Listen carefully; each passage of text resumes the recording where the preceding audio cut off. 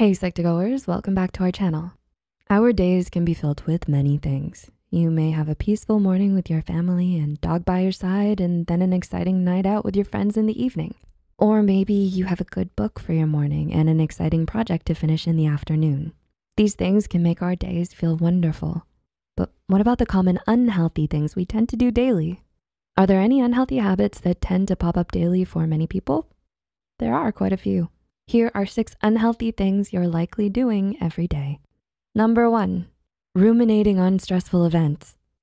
Do you ruminate on stressful events that have already happened? Maybe you're rehashing an old scenario that worried you at the time, or remembering each stressful detail of your day. This could have a negative impact on your mental well-being in the long run. According to a 2017 study published in the journal Behavior and Therapy, rumination is a well-established vulnerability factor for depression that may exert deleterious effects both independently and in interaction with stress. The study findings suggest that decreasing rumination following stress may help alleviate depressed mood. So while it can be easy to fall into that state of overthinking and analyzing negative aspects of an event, it's best to turn your attention towards something you enjoy as soon as you catch yourself drifting off into unhealthy rumination, in hopes the good thoughts take over. Number 2, not taking care of your physical or emotional needs. It's important that we take care of ourselves first so we can enjoy our days to their full potential. This could be a break from work to take a warm, relaxing bath, or an art break in your current sketchbook, or a chill hangout with your friends or family watching a good movie together. We should always focus on our mental and physical health so we can have the strength to achieve any goals we may have for the day. If you don't take care of yourself first, you'll only lose energy and become exhausted by the time you move on to your next task or assignment. Not taking the time for yourself and your needs could also lead you down a path to depression and other health problems. Make a conscious effort to make yourself a priority because you matter too. Time for a bubble bath. Number 3, procrastination. Good old procrastination. I almost forgot about you, among other things. This common habit is another topping our list. Are you guilty of procrastination? All you want to do is sit down and finish that art project due tomorrow, but you'd rather binge that favorite TV show of yours. Just one more episode, you tell yourself. Lies. This is a tough one. How can you help prevent this? Small but effective choices like putting away any distractions and working on the task at hand in a quiet place can work wonders. Then think baby steps as you complete your work. Divide the tasks into small, achievable goals. Once you complete one, you may just gain a burst of motivation to complete the other. It's worth a try. Number 4, skipping breakfast. How often do you skip breakfast?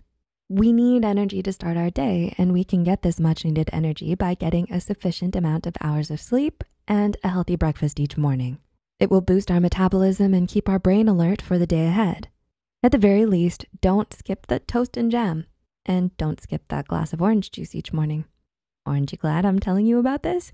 No? Okay, I'll stop. Number 5, arguing with friends and family. How often do you argue with your friends? What about your siblings? A 2007 study in the American Journal of Psychiatry found that males are at a higher risk for depression if they have a poor relationship with their siblings. So what topics of argument seem to cause the most problems? In 2012, researchers at the University of Missouri found that teenagers may be at higher risk of going through depressive symptoms, anxiety, and low self-esteem if their frequent arguments with their siblings fall into 2 categories. The topics are violations of personal domain or conflicts over fairness and equality. MU Assistant Professor of Psychological Science Nicole Campoambar found that conflicts over issues of equality and fairness are correlated to greater depression 1 year later, according to her results. So when it comes to these topics, it's best to be fair to both you and your siblings and let the argument drop. How about watching a good old movie together to patch things up? And number 6, ignoring your physical and mental health. Do you pay attention to your physical and mental health when you should? Our lives can be filled with busy days and constant interruptions, but it's best not to ignore your mental and physical health. There's taking care of our daily needs, but then there's also recognizing when something else may be going on with your physical or mental health. If you sense something is wrong with your health, it's best not to ignore and seek out some help or guidance. Most of our health problems will arise later than sooner if we don't take care of our health now. The National Heart, Lung, and Blood Institute recommends that you get your cholesterol measured about once every 5 years, starting from the age of 20. That's one way you can check up on your physical health. Mental health? As mentioned before, know that it's okay to take breaks when overworked or simply just worked. If you feel overwhelmed or emotional, express yourself by journaling or talking to someone. It's always best to seek out help when you're feeling a bit burnt out or stressed, even more so if you feel something pressing is going on. It's okay to ask for help when you need it. It's probably best not to procrastinate on this one. So how many of these unhealthy things do you do each day? Feel free to share with us in the comments down below. We hope you enjoyed this video, and if you did, don't forget to click the like button and share it with a friend or someone who may need it. Subscribe to Psych2Go and hit the notification bell icon for more content like this. And as always, thanks for watching.